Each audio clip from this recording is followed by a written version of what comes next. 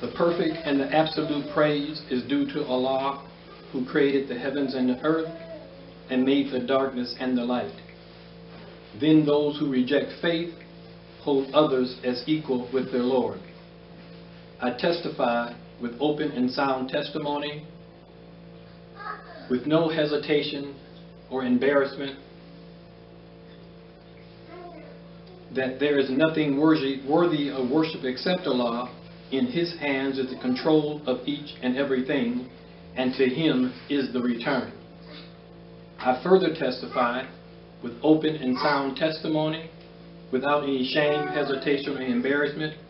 I witness that our leader, Muhammad sallallahu alaihi wasallam, is the messenger of Allah, with whom Allah sealed the prophethood and sent down on him the Quran with structure for mankind and a guide and a mercy to the people who are sure. O Allah, send prayers and peace upon our leader Muhammad and his family and his companions and those whom followed him in goodness and righteousness until the day they are raised. And what follows thereafter, O servants of Allah, I advise you, as well as I advise myself, to first have taqwa, proper regard for Allah Most High, and then obey Him. Obey Allah, obey His Messenger, sallallahu alaihi wasallam, then obey the righteous nature of yourself. Because the righteous nature of yourself will speak to you. If you listen, if you obey Allah and His Messenger, the righteous nature of yourself will speak to you. I give thanks and praise to Allah for affording me this opportunity to come before the servants of Allah. For me, that is not a light responsibility, because we will be held accountable for everything that we think and everything that comes off of our tongue. So we must prepare ourselves for that. This is the holiest day in Al-Islam, Salatul JUMMAH, holier than both Eids. These are the 3 holy days that Allah gives us. And this is the holiest of them all. JUMMAH. Once a week. Right? A chance for us to refuel ourselves each week and prepare for the next week. So inshallah, we will find it in ourselves. We will find it amongst ourselves with each other, that we benefit from ourselves and that we benefit from each other. Ummah. That we benefit from each other. And if we do not benefit from each other because of our sins and shortcomings, then we pray to Allah subhanahu wa ta'ala to forgive us our sins and our shortcomings and give us understanding of the Quran. Because it is the Quran that will direct your understanding. If you sincerely want the Quran, you do not have to go and try to find it. The Quran will come to you. The Quran will come to you. The Quran is not a book for the shelf. The Quran is not a book to be picked up during Ramadan. The Quran is not a book to be looked at as a book as we know a book. The Quran is living. The Quran is a living organism. It exists in creation. Or I should say, creation exists from the Quran. You exist from the Quran. So that says to us that Allah has placed Quran within you. Your very nature is based upon the living, moving Quran that moves your very soul. We just have to recognize it, accept it, recognize it, and act upon it. Insha'Allah.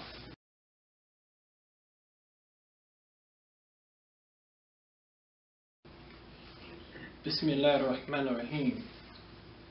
فَبِمَا رَحْمَةٍ مِّنَ اللَّهِ لِنْتَ لَهُمْ وَلَوْ كُنْتَ فَظًّا غَلِيظَ الْقَلْبِ لَنْ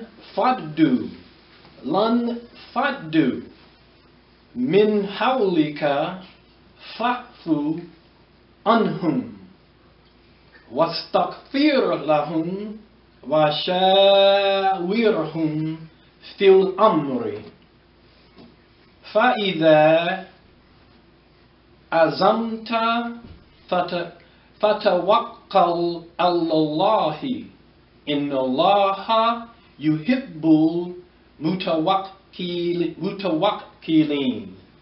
Sadaqallahul Azim. And surely the Almighty has spoken the truth. Alhamdulillah. One translation of this by Muhammad Asad. Muhammad Asad, a well-known grammarian. He translates, "And it was by Allah's grace that thou did deal gently with thy followers. For if thou had been harsh and hard of heart, they would indeed have broken away from you. Pardon them then and pray they be forgiven. And take counsel with them in all matters of public concern. Then, when thou have decided upon a course of action, place thy trust in Allah. For verily Allah loves those who place their trust in Him." He goes on with some notes on this, and he says, when it says with them, with those of his followers, and he makes note of this occasion, who failed in their duty before and during the disaster of Uhud. According to all, as he says, all available accounts, the Prophet did not even reproach any of them for what they had done. When they did not fulfill their duties at the Battle of Uhud, and I'm not going to go into the story of Uhud, we should know that. He did not become angry at them. He did not treat them harshly. He didn't even approach them about the wrong they had done. This injunction implying, and we'll use terms here that may bring the wrong type of thoughts to mind because of our experiences with government. But government does not mean that the government that we experience, whether bad or good, is government that is established by man. Because the Prophet sallallahu alaihi wasallam established government to govern. To govern. The Quran commands the establishment of government, not as we understand it. It's different terms used in the Quran. But when we look at it in the language that we understand, we can use that term government. One famous person of these United States of America said, do not ask what the government can do for you. Ask what you can do for the government. We can't sit back and expect things to change. by asking the government to do something for us. Ask what we can do for the government by way of commanding what is right and forbidding that which is wrong. Not in our lip service, but in our action. Implying government by consent and counsel must be regarded as one of the fundamental clauses of all Quranic legislation relating to statecraft. The pronoun them relates to the believers, that is, to the whole community, while the word al-amr, occurring in this context, as well as in much earlier revealed phrases, denotes all affairs of public concern, including state administration. All authorities agree that the above ordinance, and I'm still reading Muhammad Assad's just a little bit of elaboration on this. It's not my elaboration, it's his. I'm just giving some other. All authorities agree that the above ordinance, although addressed in the first instance to the Prophet, is binding to all Muslims at and for all times. Amr, shura baynahum, the shura. Some Muslim scholars conclude from the wording of this ordinance that the leader of the community, although obliged to take counsel, wording of this ordinance that the leader of the community, although obliged to take counsel, is nevertheless free to accept or reject it. But the arbitrariness of this conclusion becomes obvious as soon as we recall that even the Prophet Muhammad sallallahu alaihi wasallam considered himself bound by the decisions of the council of the Shura. The Prophet Muhammad sallallahu alaihi wasallam took it to be for himself bound by the Shura. He had the authority to accept it or reject it, but he felt that he himself, the messenger of Allah, bound by the Shura of the believers. Moreover, when he was asked, according to the tradition on the authority of Ali ibn Abi Talib, to explain the implications of the word azam, deciding upon a course of action, which occurs in the above verse, the Prophet replied, it means taking counsel with knowledgeable people and thereupon following them therein. Alhamdulillah.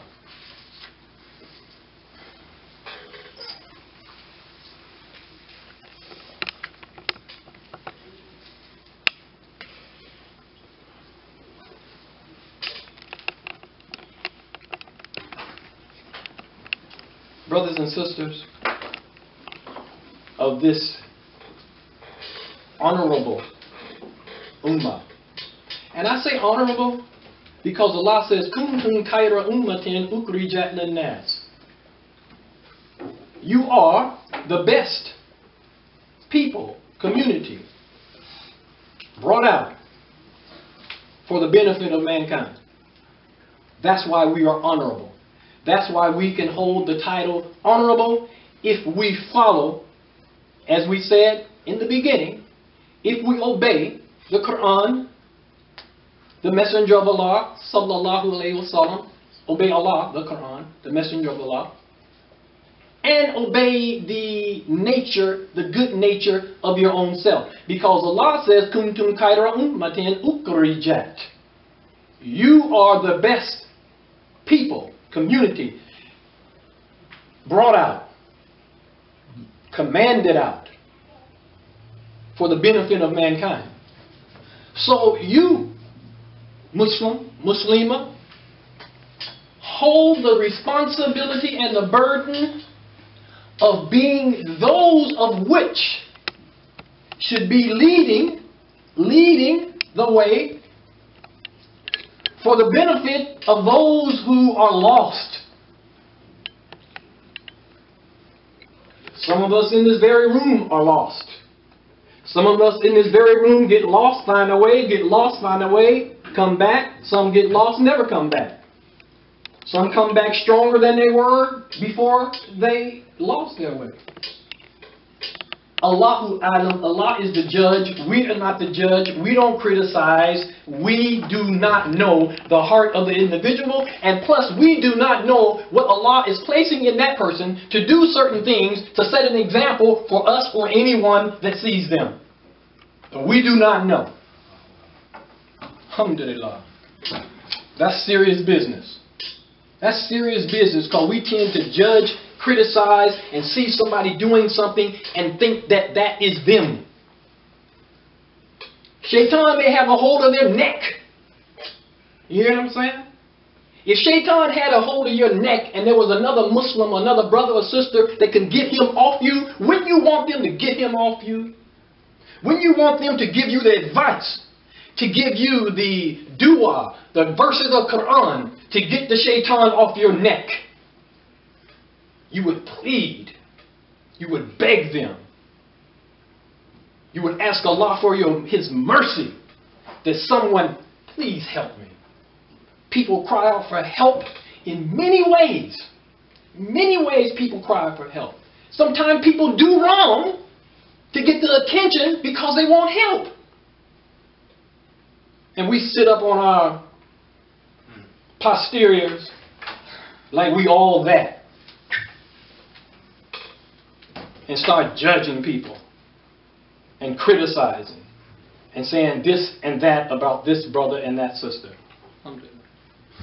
May Allah forever shower us that we may ghusl with His mercy. You hear what I'm saying? We should pray that when we take the water and make ghusl and wudu, that Allah's mercy is in every single drop of that water. And when we realize it, and when we feel our heart and our minds becoming cleansed in that wudu or that ghusl, it should maybe bring tears to your eyes, at least to your heart.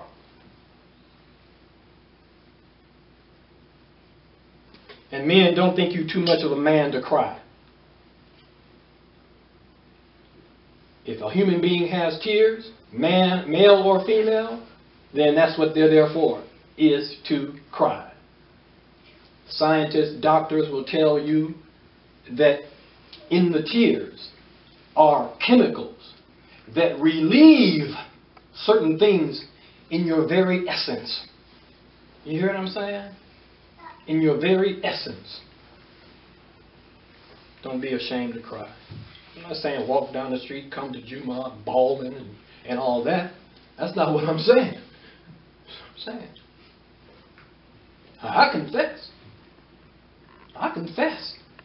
2 o'clock, 3 a.m. in the morning, I'm up doing du'as, making the salat. I break down and cry. Because I know where I come from. I know where I was. I know the things that I did. And now I give all thanks and praise to Allah for giving His mercy to bring me out of that madness. Y'all too. It's madness, man. And this here is the only cure for that.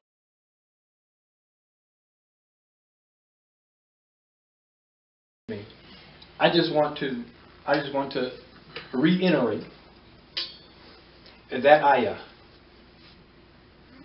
So because of the mercy from Allah, you were gentle for them, for the sake of Allah subhanahu wa ta'ala. And if you had been rude, and I'm giving you something to extend it. If you had been rude, impolite, harsh, at the heart of them, their response would have been to turn away from you. They would have reached the end and left from around you. They may have transformed or transitioned onto something else. This is what Allah says is allowed, would have been allowed to the believers if the messenger of Allah would have been harsh on them for not having his back. You know what I'm saying? And if we was out in a war and we had some homies that's supposed to have our back and they out there half-stepping and jiving and harm came to us, man, we would turn around and look at them and scold them with words from the hood that ain't nobody ever heard before, in a way that never has been given before. And believe me, and they would understand every single word, every emotion coming from it.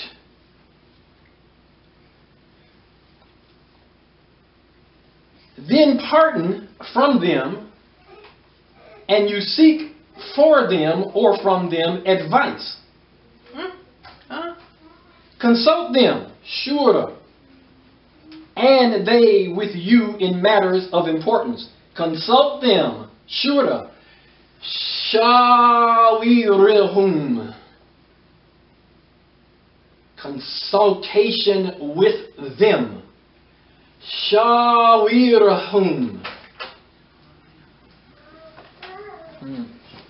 With them in matters of importance, matters of grave importance concerning the religion and the ummah. This is commanded.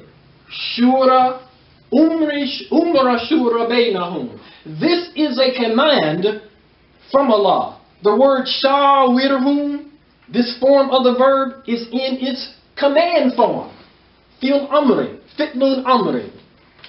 It's in the command form. The very word shawirhum is in the command form of the action.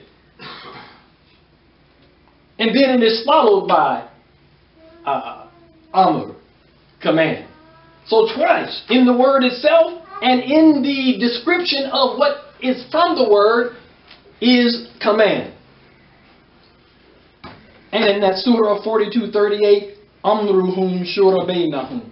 Then within yourself you have decided or resolved or come to a resolution. Reflect upon Allah. Put your trust in Allah subhanahu wa ta'ala. Continue on with the confidence knowing that your Lord is Rabbil Alameen. In my conclusion, brothers and sisters, I say to you, as Allah has said to us in the Quran and to Prophet Muhammad sallallahu alaihi wasallam, not my words, my lips, my thoughts, from the Quran. Allah says that we must be kind to one another. We must not be harsh and impolite and disrespectful of one another. Sure, we weep sometimes. Sure, we have weaknesses and shortcomings, and it happens. But Allah says, and then ask for forgiveness. Pardon them, O Prophet. And ask for them. For Prophet, ask for them forgiveness. Astaghfiruhum. And continue with confidence that you trust in Allah. We have within the rights of the believers in this religion of Al-Islam, Deen Al-Islam, the fitra, the nature of the human being, the nature of creation itself, has the right to make decisions and consult and ask and reject or accept. When something is not right and you see that it is not right and you let it continue, then you are just as guilty as the wrong. For young ones, younger than yourselves, your children, and you understand that something's not right and you let it continue and they see it, they might call you on it. Or they might be influenced by the wrong. And who holds that responsibility? The adult that has the authority over them. So this is not a game that we're in, brothers and sisters. This is not no game. This is not no game. This is not for those who come from Christianity, going to church on Sunday and celebrating Christmas. This is not what that's about. This is a lifestyle. This is a everyday 24/7 lifestyle that the one who created you told you how to live it. If you choose not to live it according to this, to the best of your understanding and ability, if you choose not to living it according to the Quran and the life example of Prophet Muhammad sallallahu alaihi wasallam, then you are held accountable on the day of judgment. Not only on the day of judgment, in your everyday life. You wonder why things are going crazy in your life? Because you're going crazy in yourself. You're going crazy in your thinking, crazy in your decisions. And what other ever crazy adjective you can give it. You have the right to correct the wrong. Kuntum khayra ummatin ukhrijat lin-nasi ta'muruna bil ma'ruf. That's Quran. And the Quran says that you command what is right and forbid that which is wrong. May Allah humble us. May Allah forgive us our sins and our shortcomings. And grant us guidance and understanding of the Quran. رَبَّنَا لَا تُزِغْ قُلُوبَنَا بَعْدَ إِذْ هَدَيْتَنَا وَهَبْ لَنَا مِن لَّدُنكَ رَحْمَةً إِنَّكَ أَنتَ الْوَهَّابُ إِقَامَةُ الصَّلَاةِ